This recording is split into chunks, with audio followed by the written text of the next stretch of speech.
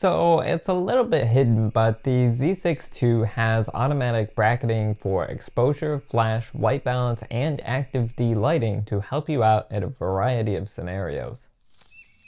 I think that this is an excellent lens.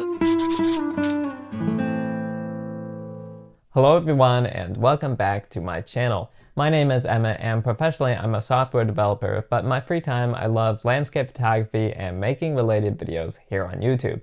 In today's video I wanted to give you a full walkthrough of the bracketing on the Nikon Z6ii. I've talked about bracketing a couple times before as I'm using it, but I thought that it would be worthwhile to make an entire video about it since it is such an important feature for landscape photography as well as some other types of photography. I'll show you how to turn on and use the bracketing, set which type of bracketing you're using, and put it in the menu for quick access. But first, for anyone who's not familiar with the term, what is bracketing?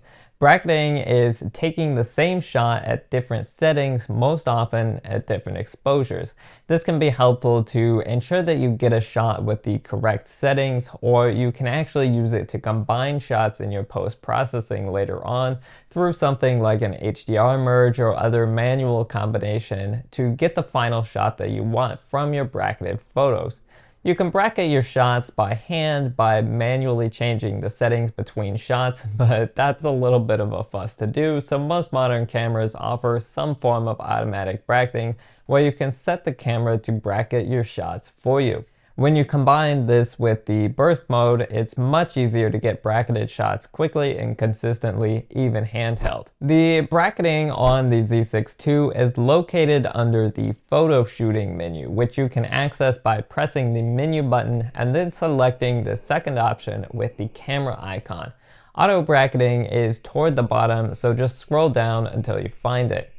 Once there, you'll see three options: auto bracketing set, number of shots, and increment. Now, if you use the right arrow to enter the auto bracketing set, you can select the type of bracketing that you actually want to use. And you need to know that AE stands for auto exposure, WB stands for white balance, and ADL stands for active D lighting, which is Nikon's system to balance shadows and highlights in high contrast images. The options here then are exposure and flash, exposure, flash, white balance, and active D lighting, and whichever you select is what the camera is going to change between your bracketed shots. I typically keep this on the second option, the exposure bracketing, which is what I use the most, and I think that most other photographers are likely to use this most as well. But if you're using a flash, you can set it to bracket both the exposure and flash, or just the flash there, assuming that your flash supports being controlled by the camera in that way. If you're really concerned about the white balance or the shadows and highlights, those options are there as well. Now, for exposure or flash bracketing, you'll have to set the number of shots and the increment options. The number of shots is how many photos will be taken and can be set at odd increments from 0 to 9, where 0 is the bracketing turned off. The increment is the number of stops of exposure that you'll have between those photos. So if you wanted a photo at one stop below and one stop above your settings, you'd set the number of shots to 3 and the increment to 1. As you use this, you'll get a bit more of a feel for it, but it can just be a little bit of trial and error on location to figure out your light and what settings you need. Once you have the bracketing turned on, a new indicator will appear on the right side of the screen which tells you what type of bracketing you have turned on and how many shots are remaining in your bracketed set. As you shoot, the camera will count those down.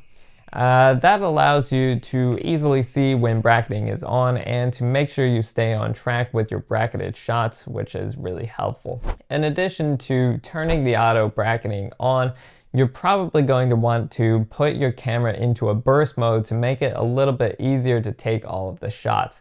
The camera has a dedicated burst mode button down at the bottom, so you can just press that and select the burst mode. When you have the burst mode on with the bracketing, what the camera is actually going to do is take all of the shots while you have the button held down that are in your bracket, and then it's going to stop at the end. So you can turn on the burst mode and just hold down the button until you have the requested number of shots and the camera will stop for you.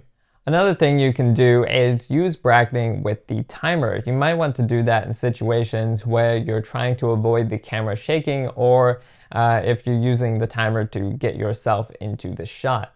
When you have the bracket turned on and the timer turned on, the camera will take all the bracketed photos in sequence after your timer ends. So you could put the camera on a tripod, set the timer to say a 2-second timer, and let it take all of the shots on its own.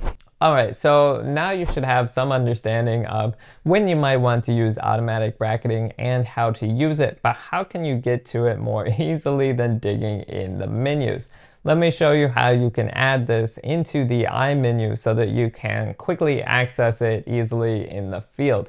To do this, go to the menu, navigate down to the custom settings, go to the controls section and select Customize I menu. From there, click on any item on the grid and then select auto bracketing from the list and save it to that position.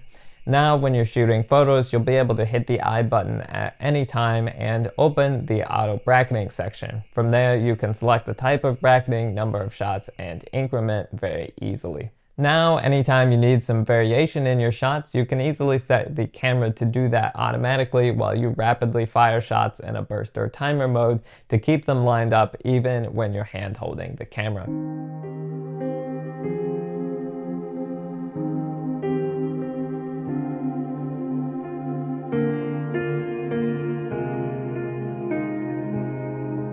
So that's all for this video, but if you did enjoy it, don't forget to hit the like button on your way out and to subscribe to the channel so you don't miss more videos that I'm really excited to share with you in the future. As always, thank you so much for watching, and I will see you in the next one.